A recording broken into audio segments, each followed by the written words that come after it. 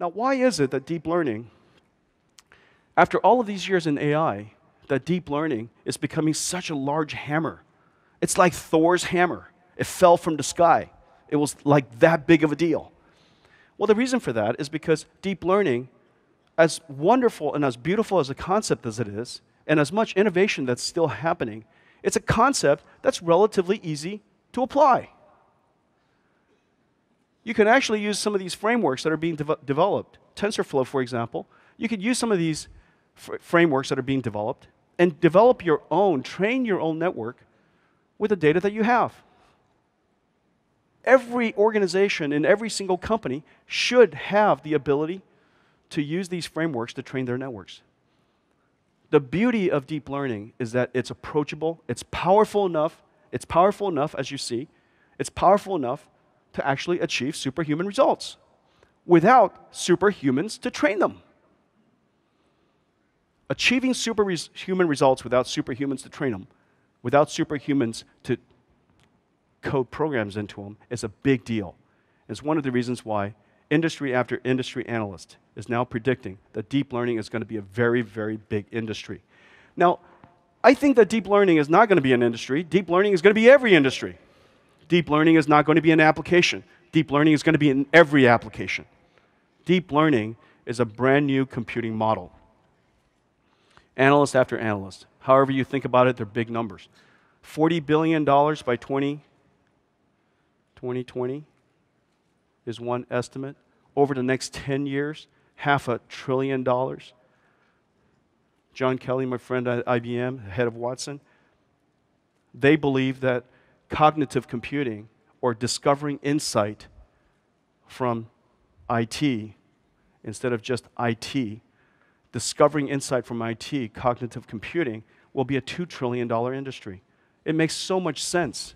Our goal is not to have computers. Our goal is not to be productive. Our goal is to have insight. Insight in business is more powerful than anything.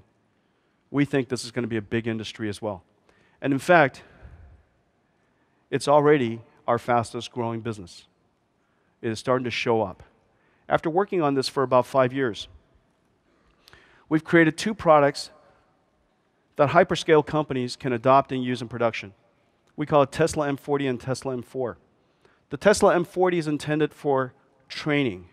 The Tesla M4 is intended for inferencing or production of that network. Now, Tesla M40, you could imagine, is quite a beast. Tesla M40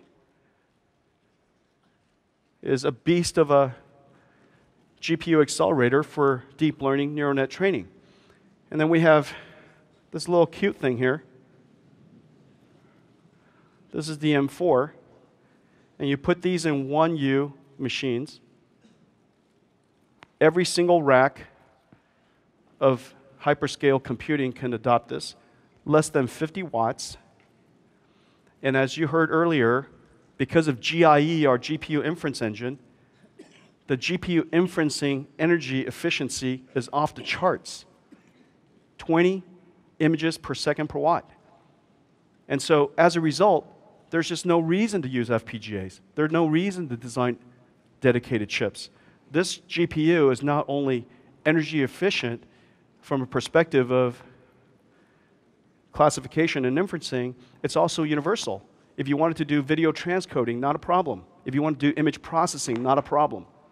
All of those capabilities of these 2 GPUs, exactly the same. This one is designed to be as fast as possible, and this one is designed to be as energy efficient as possible. Tesla M40 and Tesla M4. These 2 products, since announcement, just earlier this year, has become our fastest growing businesses. And it's been adopted by internet service providers all over the world.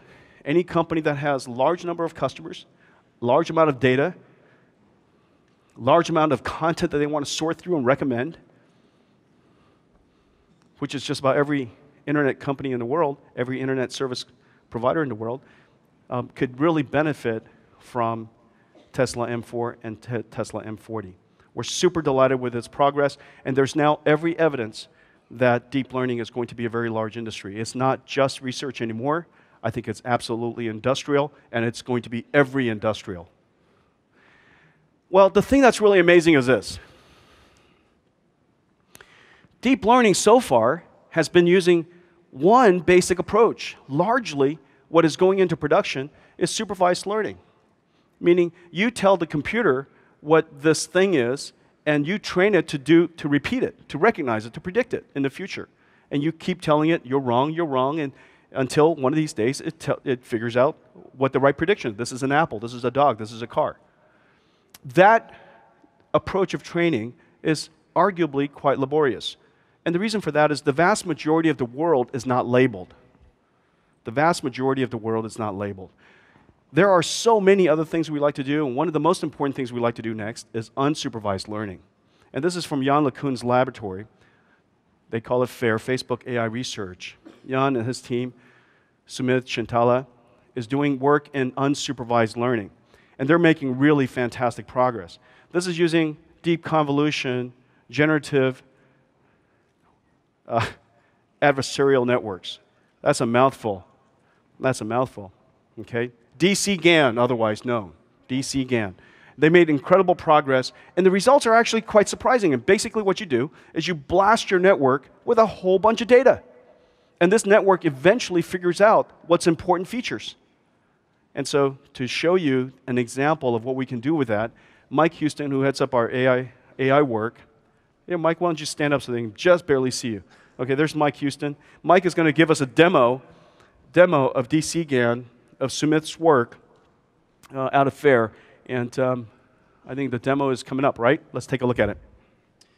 So what you see here is we're pushing 20,000 images from the Romanticism period through the network, and we're going to attempt to get it to learn how to generate these types of paintings on its own. So this isn't sort of the weird LSD trip type stuff that you've seen out of DeepMind. This is designed to actually effectively learn how to replicate these styles. So okay, so first of all, we have tens of thousands of what, 12,000, 10,000 images like this, of the same style? That's right, 20,000 that are from the same art style, that's right. And now we didn't label any of this stuff. We just simply took all this data and we shove it into this machine. That's right. So it allows us to generate specific things. So for example, we can generate a landscape photo. So this is completely generated from the neural network based on what it's learned. So now, Houston, let me just do this one thing. So we took these 20,000 images from the Romanticism era. We trained our network with it overnight. Now, after the network is trained, ladies and gentlemen, what's happening here is this. After this network is trained, what Mike is doing is he simply say, draw me a landscape.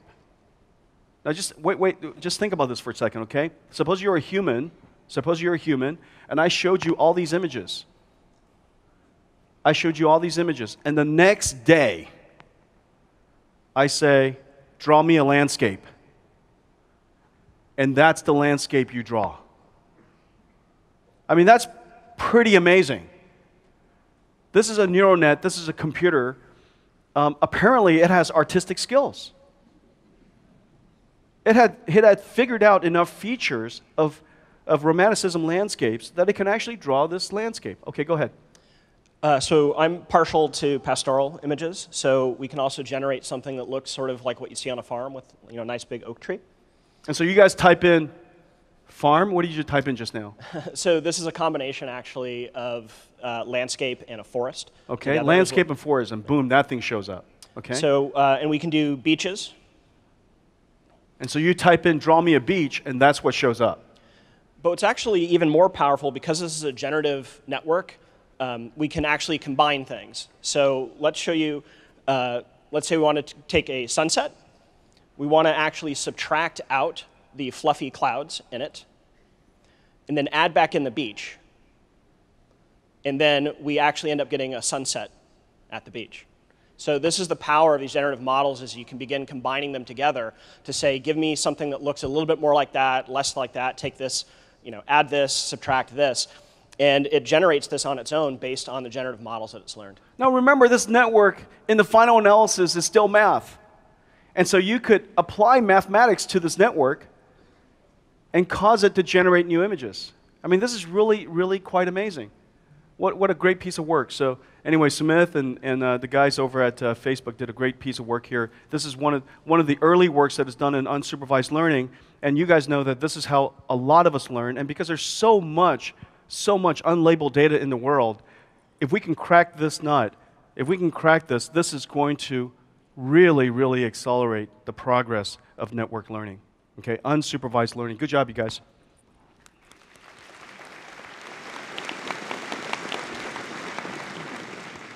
Supervised learning, unsupervised learning, recurrent networks, long short-term memory, imagination. There's so many more things to do. Reinforcement learning. There's so many things to do. Transfer learning. Today, we take an enormous amount of computational horsepower to train the network. But in the future, you wouldn't want to be trained a priori. You want to be training almost all the time. And in fact, you might be looking at images, learn about it, right there in real time, and adapt your action accordingly. So what uses a supercomputer, we want larger and larger networks, more and more complex networks, more and more richer networks, and we want to train it with more and more data. We want to be training it with almost real-time data. So these supercomputers that are now being used needs to be way, way bigger. On the other hand, we would like to do deep learning in real time. We would like that autonomous machine, that robot, to literally be studying all the time and reinforcing its network, learning in real time. For example, the Brett robot is thinking in real time. And so the amount of computation it does isn't just about recognizing the image. It has to figure out how to recognize the image and apply its motor skills repeatedly to figure out the proper action. We simply don't have enough computing horsepower.